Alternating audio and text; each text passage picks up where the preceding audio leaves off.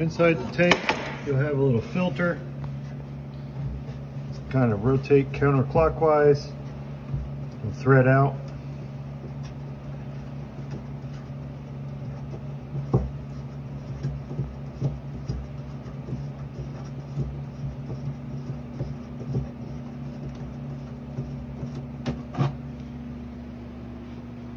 So maybe 10-15 threads. The screen should be fairly clear. A little bit of trash won't bother it. What you don't want to see is that it's filled up, plugged up, or soaked over. It should seem that it would pass water pretty clearly. If you wanted to, you could dip it in a bucket or pour some water through it just to be sure, but if it's clogged, you'll really see it. Once that's removed, you can take a blow tip, put it down inside that hole, just give it a tap tap.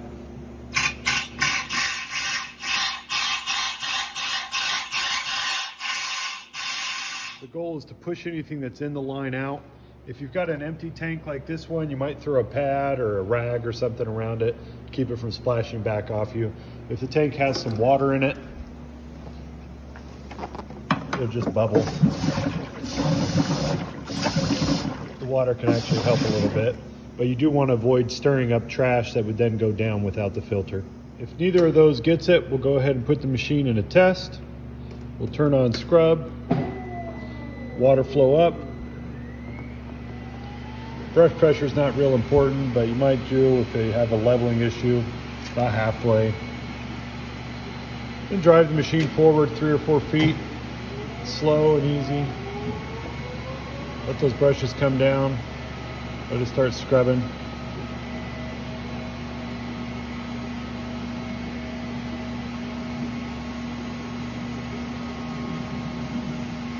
Once you hear contact with the floor, go ahead and hit reverse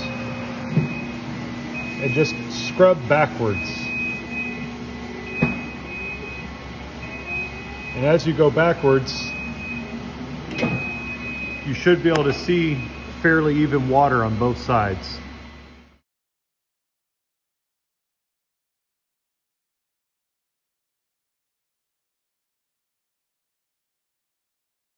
The two solenoids work very similarly.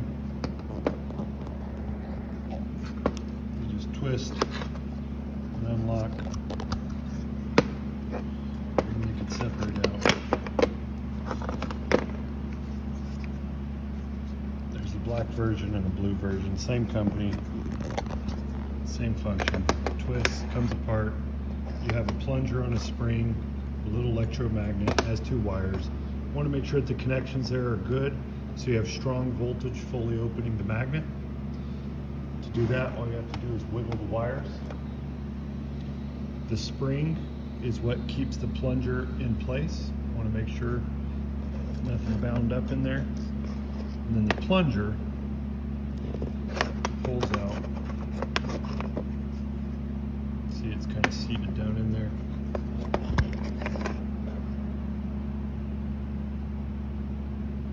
Grease on that one.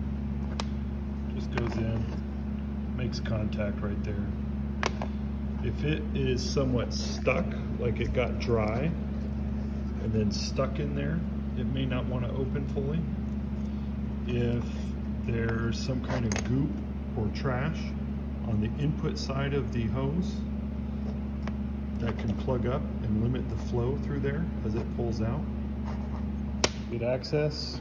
You can put the machine up on a jack, lift that wheel a little bit off the ground. That'll put the deck down a little bit further, give you some more room. You don't have to though. Turn the machine on, put it in scrub mode, turn the water flow all the way down. Put your go pedal. That's gonna get the brushes spinning, get the deck lowering down. It's gonna start spraying water. It's gonna run down until it sees contact. When it gets down there low, hit your E-stop button. It's going to stop everything and lock it in where it's at. Turn the key off. Very important, if you use a jack, do not lower the machine down while that deck is down. Always turn the machine back on and let it lift up before you let the jack down. When you get down underneath it, on the floor, You can see the hoses that go up to the filter in the tank that you took off to blow. Comes down to the solenoid. That's the solenoid we're looking at in the pictures. And it goes over to the hoses and the teeth. If we know we have good water level in the tank and the filter's not clogged and there's nothing obvious that we can clear with just shooting a little air down the line, then we want to check water coming into the solenoid and then water going out of the solenoid. There's going to be a little hose clamp on there that you can open with a small straight screwdriver or a 1/4 inch driver that you'd find on a combo screwdriver like this. The small side is a 1/4 inch. You can take that out, put that down in there and turn it.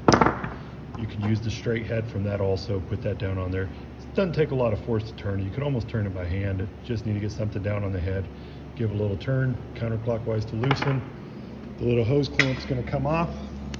And as soon as you wiggle that off of there, sorry, I gotta hold the camera and do this. Water is gonna start pouring out.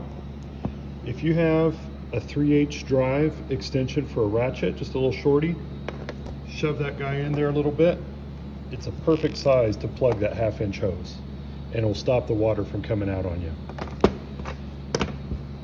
If water is pouring freely out of here, then that means you have good water flow and there's no plug going back to your tank. So now we're looking at the solenoid. To verify the solenoid,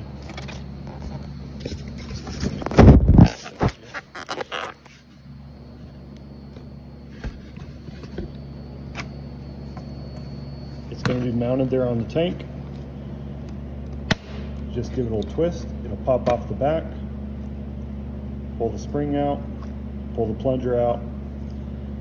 If you still have that extended blow tip, just shoot a little air down in there, especially if you notice there's one side that goes out to the front of the machine.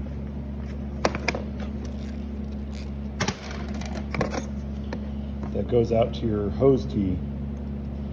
You want to clear that, and especially the right side that has low flow. It's very rare to get a clog in here, but you know, sometimes a bug can climb up in there, soap accumulation, anything. All we want to make sure is that we're getting good flow. My number one suspect with low flow is that this guy got stuck inside of there. When you blow the air, that should clear it. Should clear any accumulation in there, any soap build up, anything slimy. Then you just kind of put everything back together there. This guy right here just pops in and then twist to lock. Twist to unlock, twist to lock.